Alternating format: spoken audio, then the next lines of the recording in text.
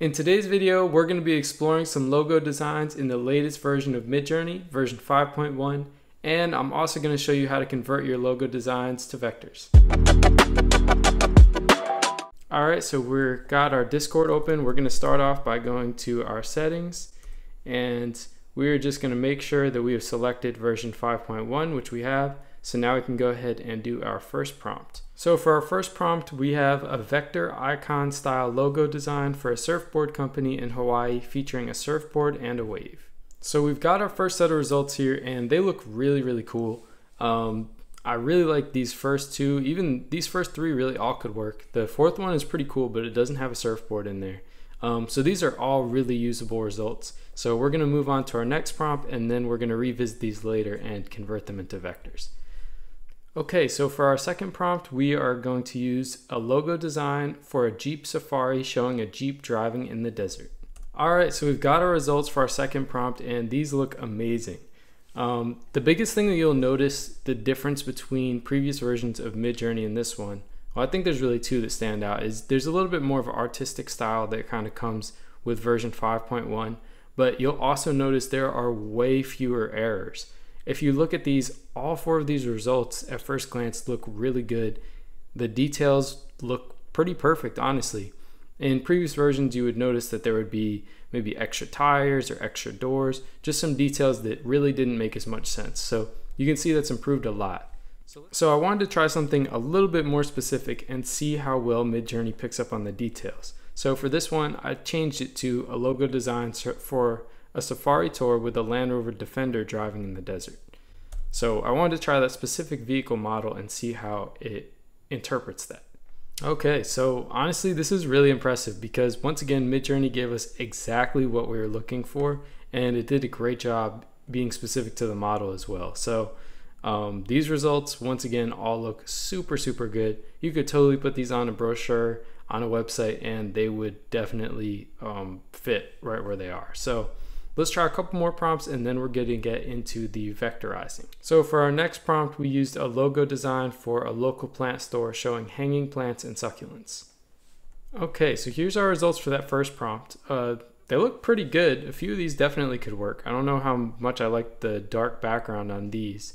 And the style of these is a little bit more maybe vintage, I guess. So I'm going to try to change this prompt around a little bit and see if we can get a result a little closer to what I was looking for. Alright, so here's our next prompt. I added clean minimalist logo design to the beginning and then I also added a white background to the end of it. So let's see how these results turn out. Alright, so you can see we've got our results here. These are just a lot cleaner and simpler. Depending on the style that you're going for, I think these are a really nice option. Just a little bit more modern and sophisticated. So I think these are a great option. Now what we're going to want to do, because we're going to turn these into vectors, let's go back through and we're going to upscale our favorites. So I'm just going to go ahead and upscale a few of these real quick and then we'll start turning them into vectors.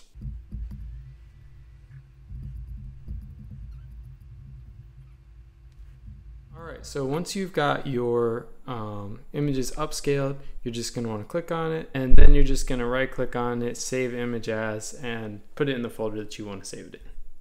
Alright, so we've got all of our images saved. So now it's time for us to vectorize our images. So you're going to want to go to vectorizer.ai and this is the tool that we're going to use and it's going to convert this into a vector for us. So we'll just start with this first one here. We're going to click open.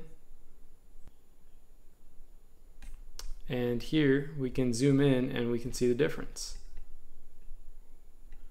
So you see this here on the left is our image that we uploaded and our image on the right is the vector. So you can see how it's smooth on the right side and it's not going to lose any quality as it is as you zoom in.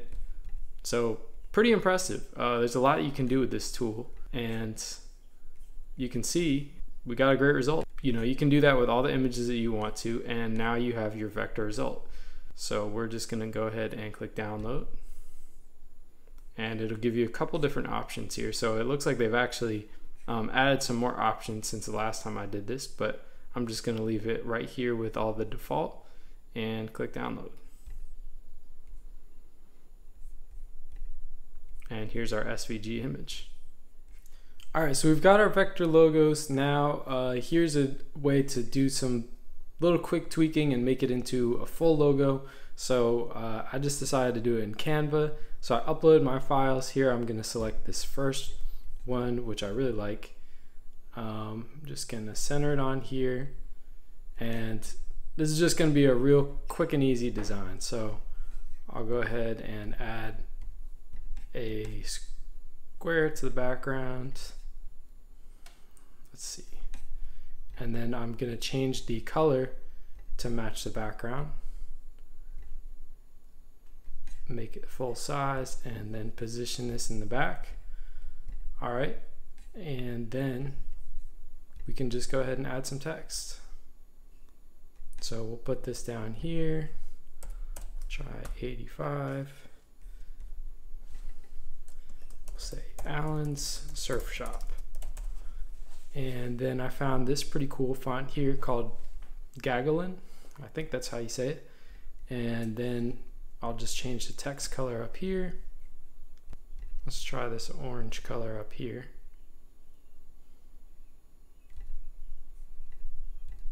And that already looks pretty good.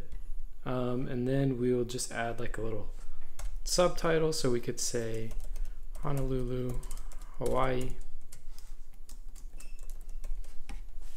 I'll change this to about 40. Slide that down a little, and then just to make it interesting, we can change the color of this. And guys, I'm not a logo designer, so don't be too hard on my design here. But this looks pretty reasonable. And if I saw this on here, we'll stretch this out a little bit, but if I saw this on a website or on a business card, I would totally believe that this is a legit logo design that somebody paid a decent amount of money for, and we created it here in just a couple minutes. So let's do one more. I'll show you guys another idea that I have here. So we'll use this design here, and same idea. So here, position this in the back, and then same idea here. So we could just say Desert Adventure Tours. I like that font, so we'll use the same one. Let's see what size. It's gonna put us at 65. Okay.